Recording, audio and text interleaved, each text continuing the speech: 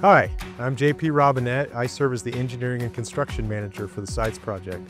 I'd now like to take you on a tour of the proposed Sites Reservoir, located in Colusa County, about 65 miles north of Sacramento. Tucked in the rolling foothills of the Sacramento Valley, just west of the small farming town of Maxwell, Sites Reservoir is a bold solution to one of the state's most pressing challenges: climate-driven water supply uncertainty. This off-stream reservoir will capture and store water during wetter periods when flows in the Sacramento River are high. That water can then be released in drier times for communities, farms, and the environment. At full capacity, Sites will store up to 1.5 million acre-feet of water, enough to meet the annual needs of 7.5 million Californians. It will become the 8th largest reservoir in the state. But how does the water get there? Sites will use existing water infrastructure to minimize cost, reduce environmental impacts, and accelerate delivery. Let's start with the Tehama-Colusa Canal system. Water from the Sacramento River is diverted at the Red Bluff Pumping Plant, an existing federal facility operated by the Tehama-Colusa Canal Authority. During the non-irrigation season, when flows are high in the river, this facility will move water into the Tehama-Colusa Canal, where it will travel about 70 miles south to Funk's Reservoir, an existing intermediate reservoir just a mile from the future site's location.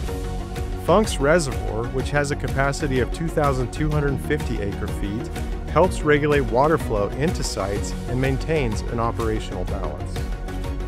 Water may also be diverted at the Hamilton City Pump Station, operated by the Glen-Colusa Irrigation District.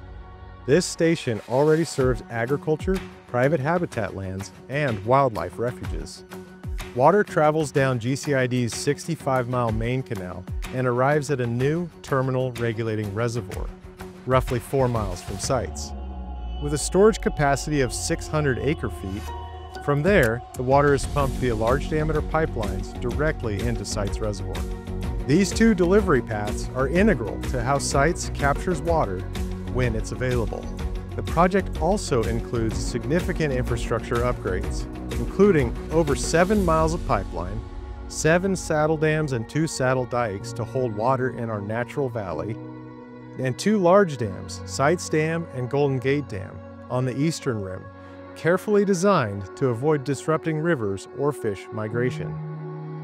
In the past year, the Sites Project Authority acquired key properties that are necessary to build the reservoir.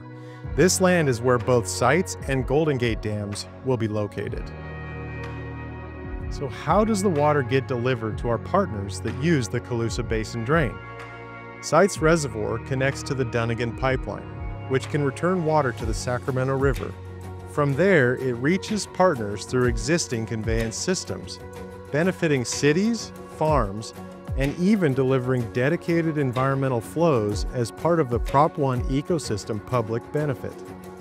Sites participants who have water stored in sites all have access to their water at the same time. No agency or entity is prioritized over another. Participants have control over how and when they use their water. They can use it, sell it, or store it. It's their choice. To support local communities, the project will create thousands of jobs, boost regional economic activity, and will build or realign 46 miles of roads, including the Sites-Ladoga Bridge, which preserves east-west connectivity for the surrounding rural communities. Sites Reservoir is more than a reservoir. It's a climate-resilient investment in California's future. It's time to build Sites now. Learn more at sitesproject.org.